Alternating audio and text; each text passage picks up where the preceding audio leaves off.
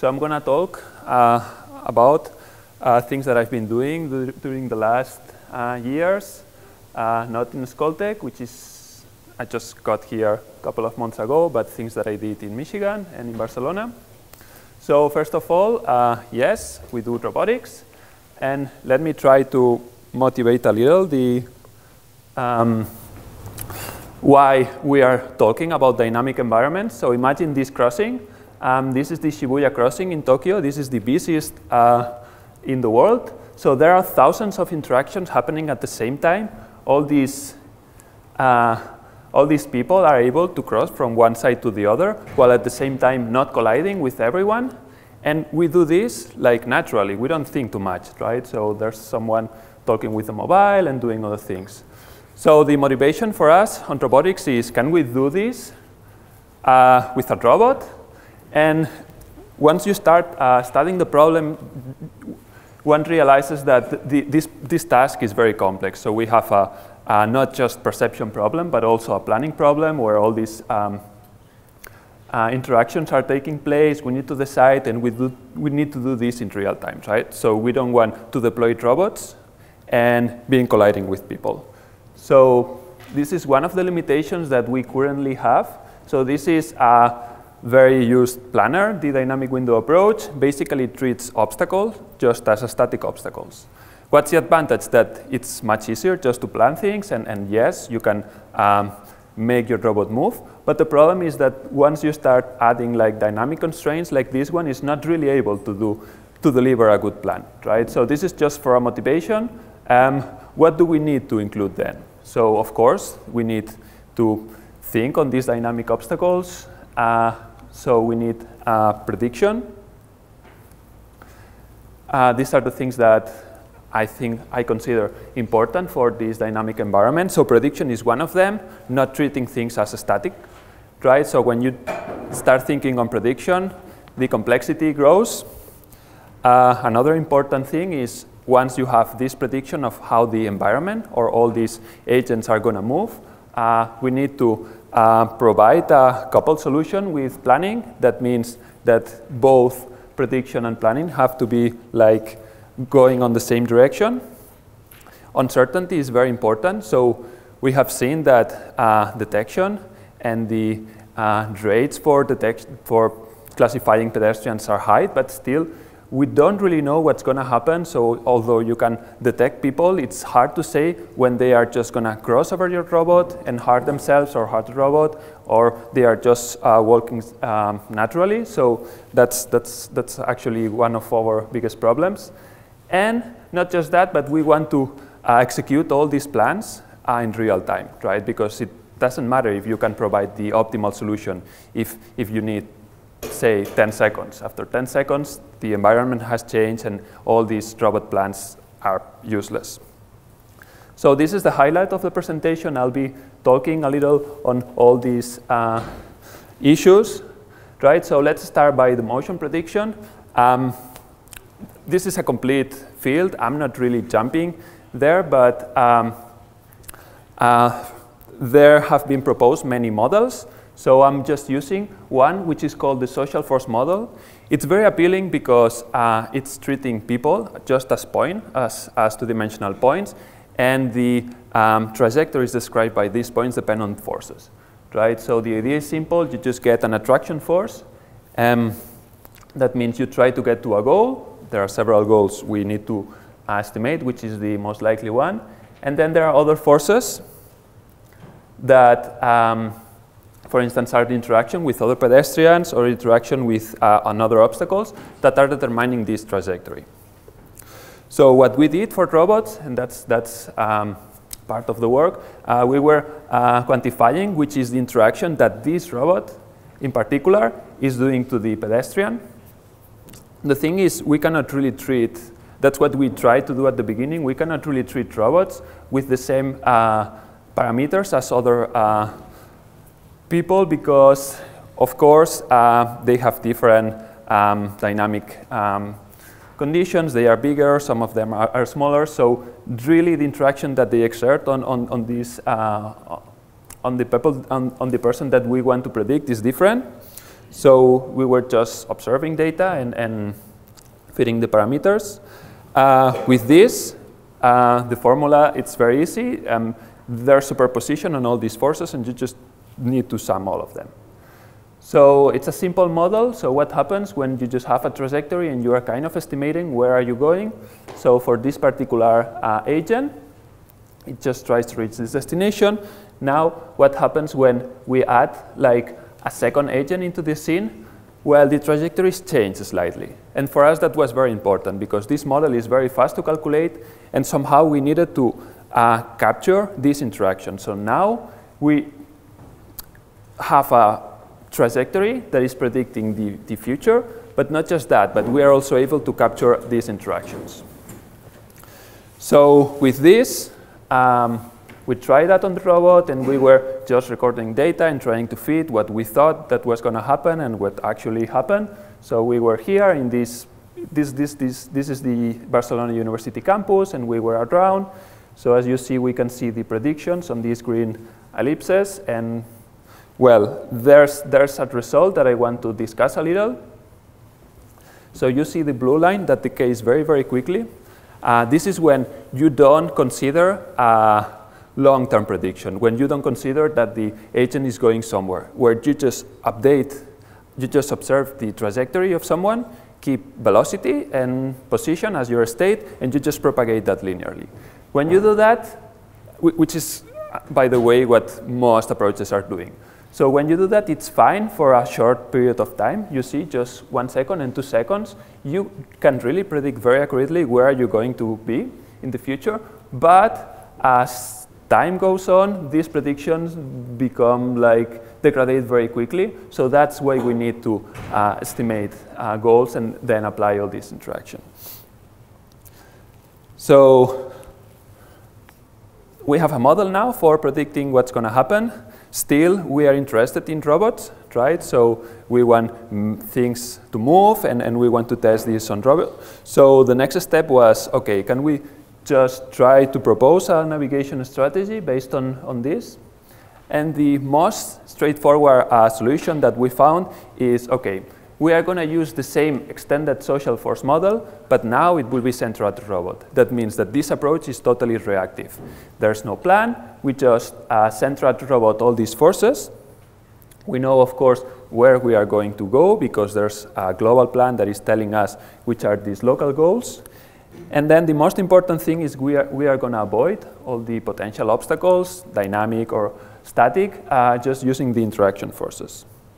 We need to leverage all these contributions from we want to reach the goal, but at the same time we don't want to, we want to avoid other pedestrians, and we want to avoid obstacles, static obstacles, of course. So we need these parameters. And well, we tried this again on the campus. The results were fine.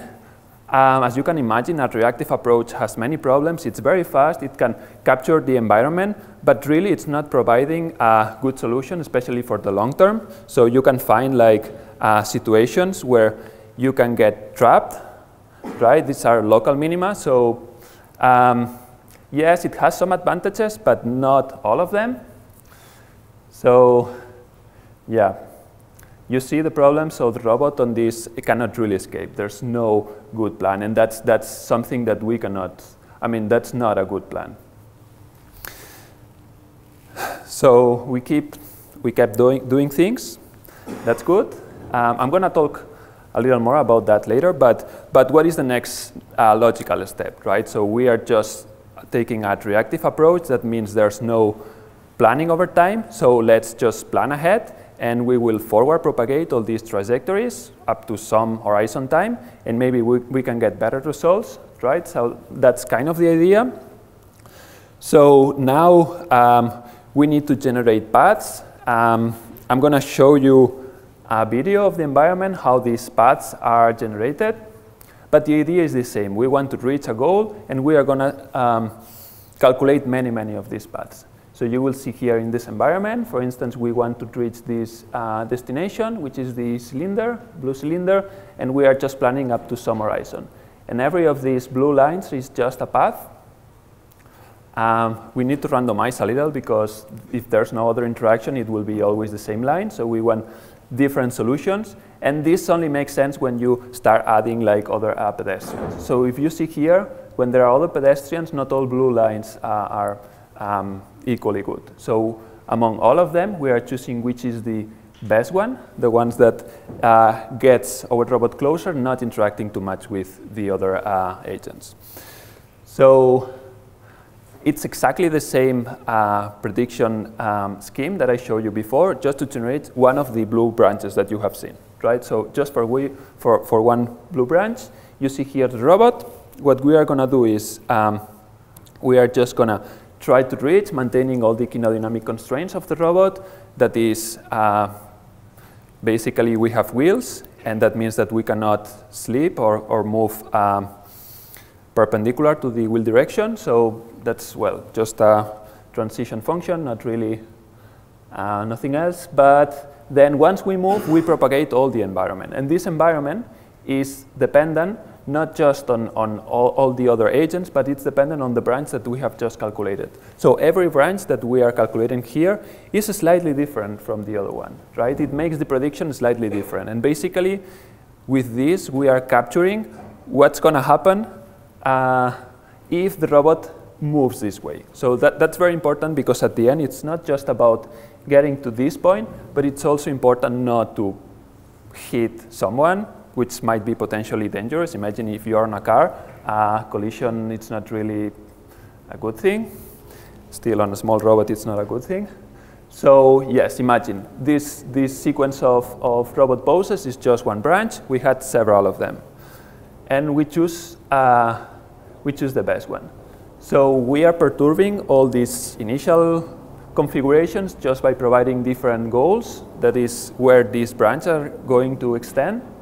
So you see all these red dots are this extension. If there's no one here, we don't really care. We can focus on trying to get as fast as possible to the goal. If there are other pedestrians, then you can widen the distribution of these goals, and then you will have more diversity on the paths that you can calculate. So we tried that on the robot that you've seen. Now it's reactive to the environment, and it's also not subject to the local minima problems as we found before. So those are good things. Well, I will talk a little about the problems about this. So basically, one of the main problems is that all these predictions, although we are adding a diffusion process on where we think this pedestrian is going to be, it's a little limited. So we cannot really deal with this approach. We cannot really deal well with this unexpected behavior, like someone jumping in front of your robot and things like that. But at least with this, we are checking two of the points that we commented at the beginning, which is prediction and adjoint planning. So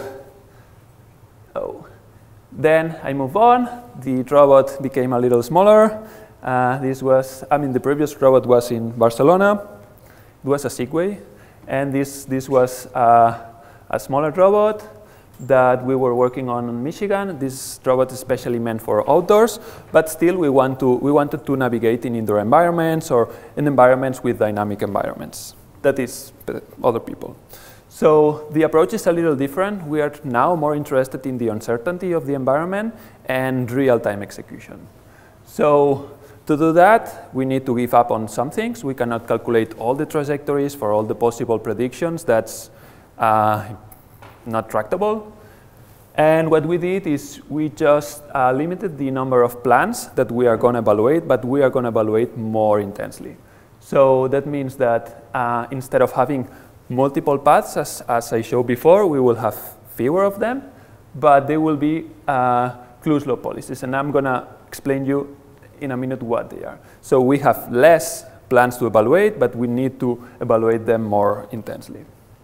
So what we call here as policies are these ones. The go solo, it's simply propagating its state and it's trying to reach its goal. It's exactly the same as the reactive approach that we showed at the beginning. So we know that there are some problems, right? We have another policy, which is just stop. This is common sense, right? You see a robot that is navigating. It should stop at some point. So there's just a whole dedicated policy to stopping, right? So you need to get your state into 0 velocity. And we had another one for very cluttered environments, which is follow, which is basically let other agents solve your problem for you. So you are just copying or adapting to the velocity of the other agents that are on your way, and then you will avoid collisions. So among these 3 very easy policies, we were switching, and we need to find which is the most convenient one at every time. And we need to do this very fast. So to do that, we were using sampling. And instead of just propagating all the environment with central moments, like you are estimating position, velocity, and you propagate them with your prediction system, what we are doing is slightly changing all the initial conditions of all these agents. Because who knows, maybe someone decides just to jump in front of you or do things that are potentially dangerous, and we want to perturb all these initial conditions just to be robust to all these changes. So we sample over this, and then we evaluate what's going to happen if we were executing these very simple closed-loop policies, right? So after that, there's a cost function that we're evaluating, and we choose simply which is the best, according to, well, an expectation. So the evaluation of the trajectories, there are 2 costs that are actually opposed, right? One is you want your robot to reach a goal.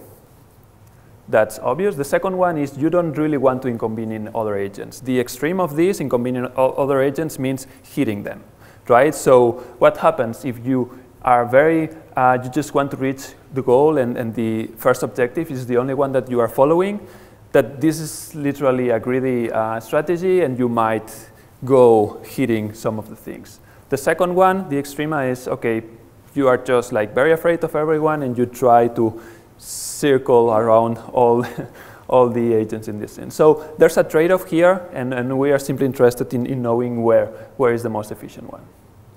So the interesting thing is that some emergent behaviors arise after this, so you can very quickly change from one policy to the other, right? So this is the problem that we showed before, but with a different robot. You remember the big robot? It was stopping because there was someone just in front of its way and couldn't find a path. This is exactly the same problem. So the robot is here. It tries to get through this wall of legs. There's no path, and it's just turning around like very stupidly, and probably it's going to hit something. I don't know if I cut that. Oh, yeah. It's not hitting, but almost. So what happens when this emergent behavior arises? So you can combine now, stopping, and just moving. And that's surprisingly powerful. This combination of the 2 things is very powerful. Okay, so the video is playing a little strangely, but okay. I'm going to show you more examples now. So this is another behavior that we observe. It's trying to follow one agent, then it switches to the other one because it's more convenient to follow the other one, and then it might change to just navigating independently.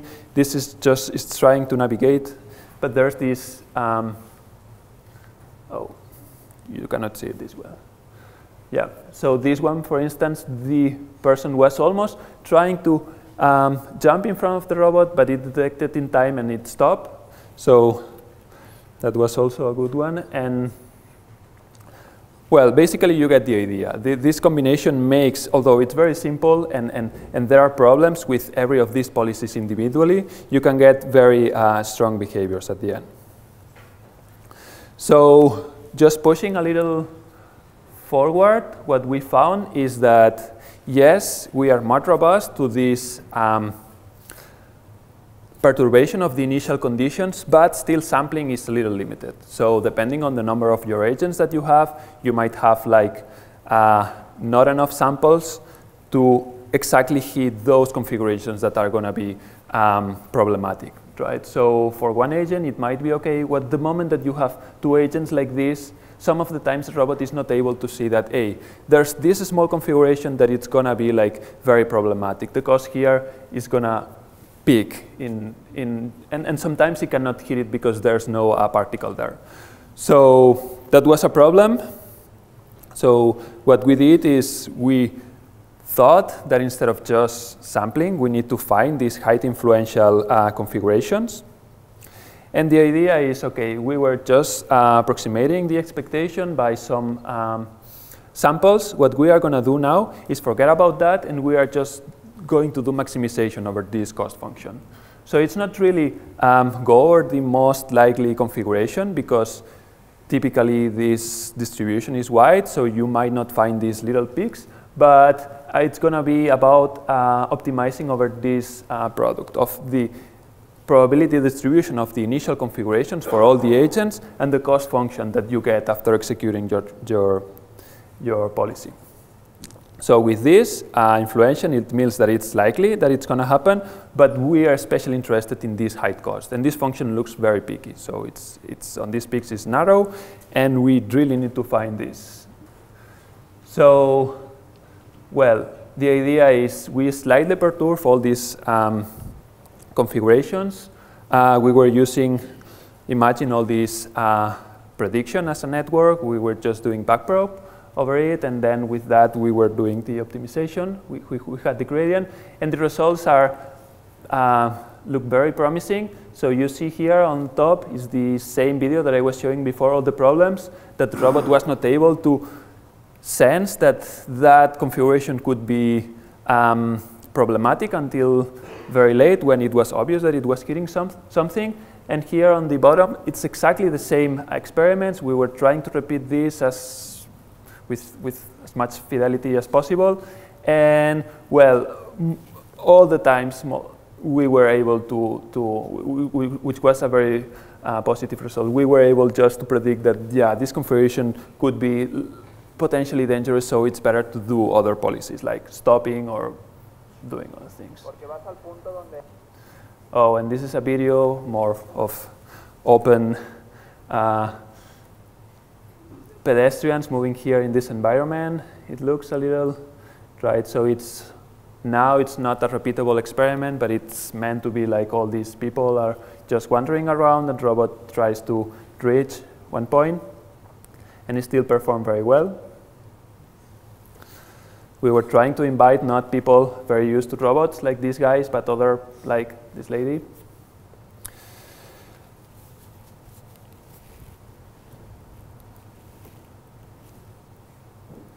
So, yeah.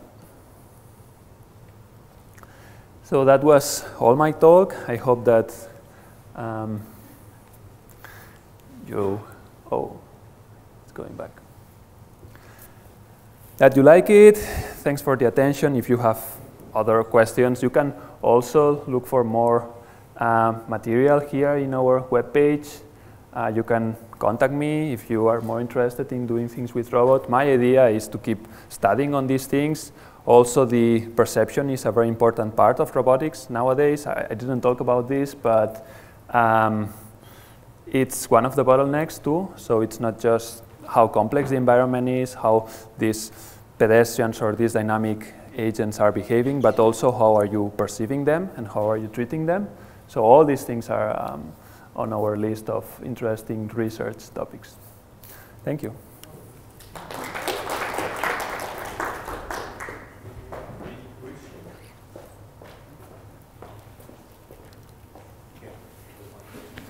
Yeah.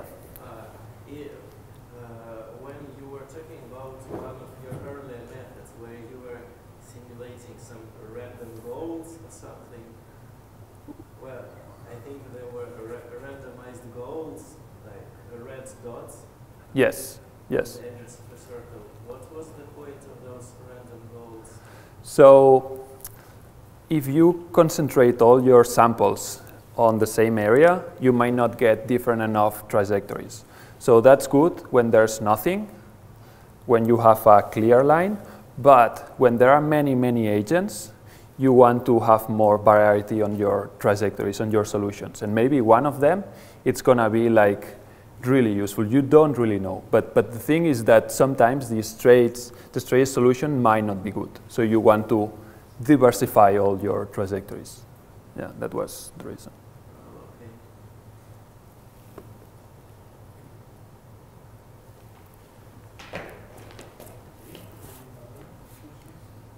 Yeah. Can you tell more about this search instead of expected something? What is x subscript 0? These are the initial configurations of all the agents. So here, imagine you have a vector consisting of all these states. For every agent, its position and velocity, right? And you have, this is the dimensionality of these grows depending on how many agents you are considering. So it might be, I don't know, for 2 agents, it might be 8 variables, 10 agents, 40. So yeah, that's it.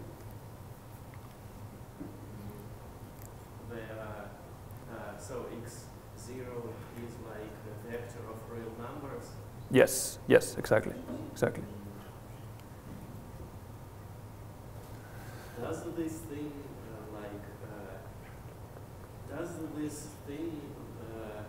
try to avoid the worst outcome or something like that? It tries to find the best one, which is the same but just formulated a little differently.